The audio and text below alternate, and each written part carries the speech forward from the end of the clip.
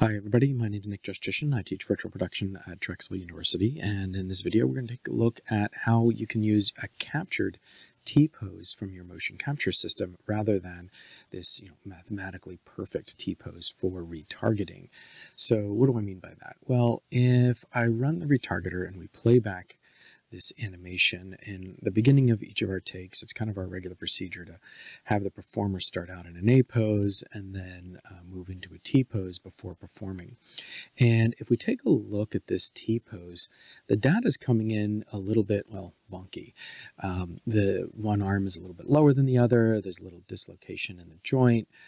There's even some odd shape to the feet, and I suspect at this point that this was a result of a less than perfect A-pose calibration and range of motion of the character, the performer.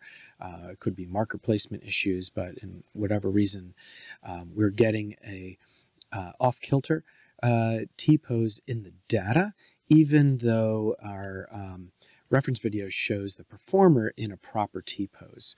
So the performer is in the stage physically looking a little bit more like this, but when the data came through, we're getting this little bit of an offset position. So what we want to do is have the performance of our target character mimic more closely the original performance, and our starting point for this performance is this T-pose. And so we want to use this T-pose as the source for our retargeting.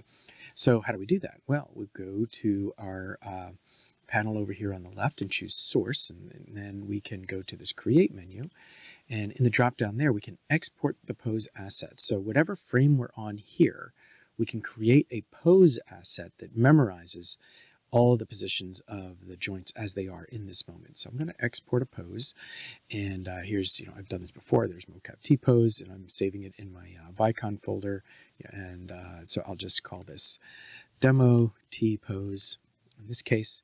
So we'll save that demo T-pose, and now that that's saved out, I can go into edit retargeting pose, and now that I've done that, again, I'm in the source selector, and I'm going to go to this create drop down again, and this time I'm going to import from pose asset, and here I'll go and find that demo T-pose. If I couldn't find it easily, I could of course type that into my search, and there's my demo T-pose, and I can import that. And so now I've got the motion captured T-pose as my source pose, and it's going to be the position that maps to this more appropriate T-pose in our target character. So now when we run our retargeter, we have a better match for our performance. So I hope this helps. Until next time, have fun.